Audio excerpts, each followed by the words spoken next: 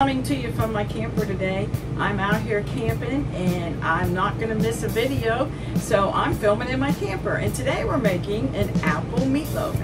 And why I'm doing apple is I'm actually using applesauce instead of grated apple, is because it brings more moisture to the meatloaf. So stay tuned.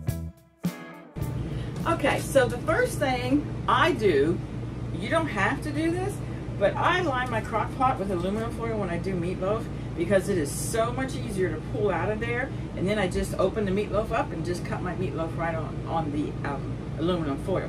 So that's why I have aluminum foil in here. And I'm starting out with 1 pound of ground beef. And so what we're going to add to that is 1 egg beaten, just like that. I like using my hands. You can use a spoon. Whatever works for you, do it, okay? But I'm going to use my hands, so I'm just going to mix that up a little bit. And then to this recipe, while I'm mixing this, I'm going to go ahead and add 4 ounces of applesauce, okay?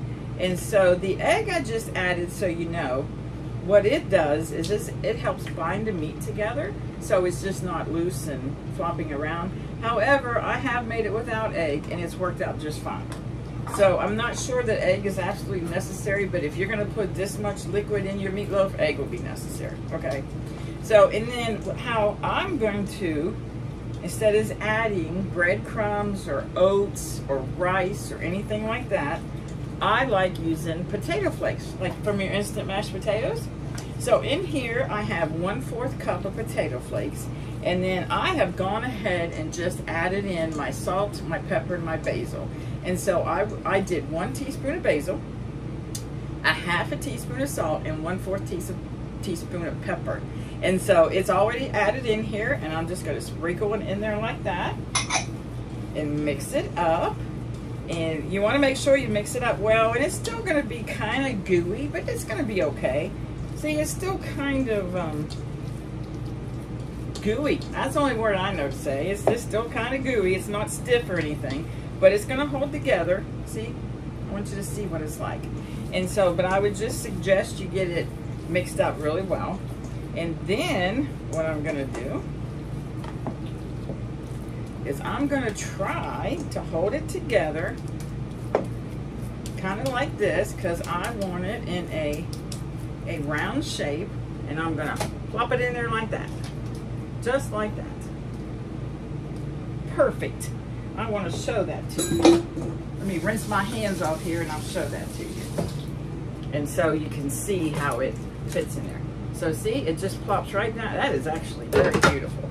And then so for my topping, and I'm going to put my topping on right now because it's in the crock pot, and I don't want to mess with it. I want to put my topping on. I want to let it all bake like that and be done with it. So for my topping, I did 1/4 cup of ketchup. I did 2 tablespoons of brown sugar, the dark brown sugar, that's why it's so dark. And I did 1 tablespoon of balsamic vinegar. And balsamic vinegar just adds such a nice depth to your ketchup, brown sugar. If you don't have it, it's fine. You can use mustard if you really like the mustard tanginess. But this is just what we prefer in my house. And so I'm just going to pour that right on top of there like that. Oh, that's beautiful. Such beautiful color. Okay. And so you know how easy these are. I'm going to put the lid on. Now you're going to have to push it down a little bit if you got the aluminum foil to get a nice fit there. And I'm going to set it on high for 5 hours. And we'll be back to show you what it looks like.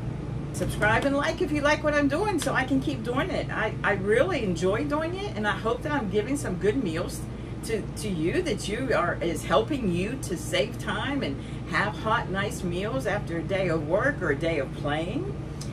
So if you like it, subscribe.